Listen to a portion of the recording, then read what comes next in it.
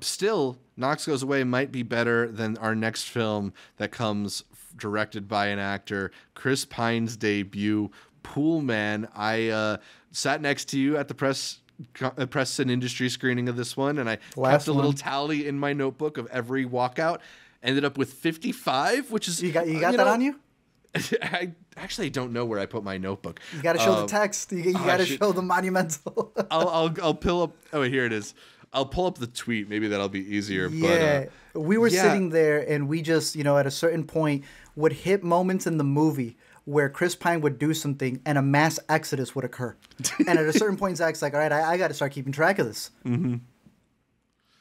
I mean, it's ridiculous. It was just more and more people were like piling out of this movie. Just they had enough of his antics because the film got this really weird energy. Here, I found my page. I don't know how visible that is at the bottom there. Oh, hold on, I got you. Give it a second. 3, 2, there you go. Yeah, that guy right there. All those like I had to start a second line of tallies. That's ridiculous. Just to get them all in. 55 people. It was probably like at least a seventh of the auditorium, if not a little bit more than that. Yeah, it was. Bro, there was one time a whole group of like 5 got up to leave, and when they were leaving, the guy who was like letting him go through said, "Screw it, I'll go with you." Yeah.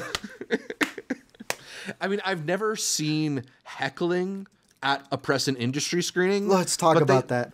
Which like let's talk about let's talk about that so we can then talk about the movie. This is not the midnight comedy hour, guys. Just because the movie starts tanking like crazy doesn't mean that we're about to do One Night at the Apollo here. All right, we'll save that for your stand-up.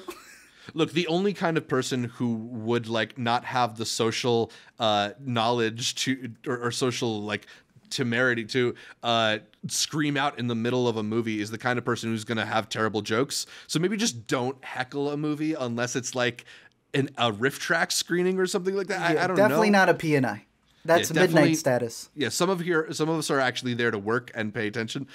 Even if the movie is really, really bad, and this one is really bad. I felt like his performance was like basically Mr. Peanut Butter from BoJack Horseman, but like caught in the middle of a detective noir. And it just sort of makes no sense. They want it to be this like Inherent Vice, Long Goodbye kind of stoner comedy detective thing. Yeah, Beach Bum may be more modern comparison, but it just never really makes sense. The whole mystery behind it, it constantly feels like the mystery is passing him by because he'll like come to a conclusion, then somebody has to be like, "No, you idiot! This is what actually happened," which is not a cinematic way to find out about the story. Yeah, and he's not goofy enough for it to be that funny every time that it's happening to him. Yeah. It's like it's a frequency off of what it should be. This is a person singing in front of a lot of people, and no one's telling him. He's so confident, but he's a pitch off. Yeah. And he's doing these jokes, and no one's laughing at what should be a theater full of laughter to fill in his little like tantrum that he's throwing. Mm-hmm. It's just off, but it's almost amusing to see somebody continue to try to hit the punchline and no one's getting it. The thing that ultimately is the most entertaining element of Poolman is how committed everybody is to this goofy movie. I mean, the actors are trying. There is just kind of like, as you mentioned, it's off speed. It's not hitting the right pitch. It's just kind of not working. I'm not against the idea of like 5 revisions to the screenplay saving this thing, but whatever they shot was just a complete like misfire, just a miscalculation. 2 of the best people in this would be Danny DeVito and what's her name? Annette Bening. They have some really good back and forth between each other. Mm-hmm. Benning's got some really good delivery.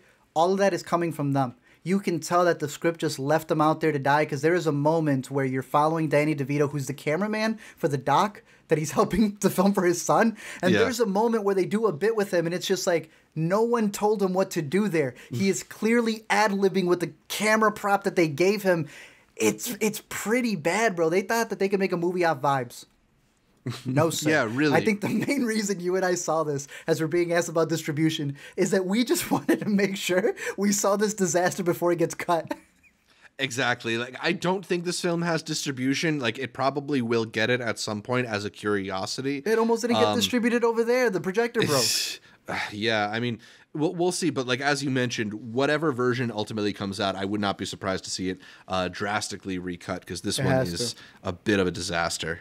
Just go watch Chinatown. People said that this was ripping off Chinatown. No, the movie literally shows you him copying Chinatown. They play Chinatown. Bro, no, no, it's way worse than you think it is. It's like one of those times where you think somebody's going to get to the joke first, so you want to say it, but then you're just calling yourself out. Yeah. Yeah. No, it's crazy. Yeah.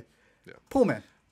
All right, one of my favorite experiences of the festival. Yeah, I mean, look, there was nothing better to do at that time slot, right? Oh, there was a lot of better things to do, but we were on a mission. Yeah.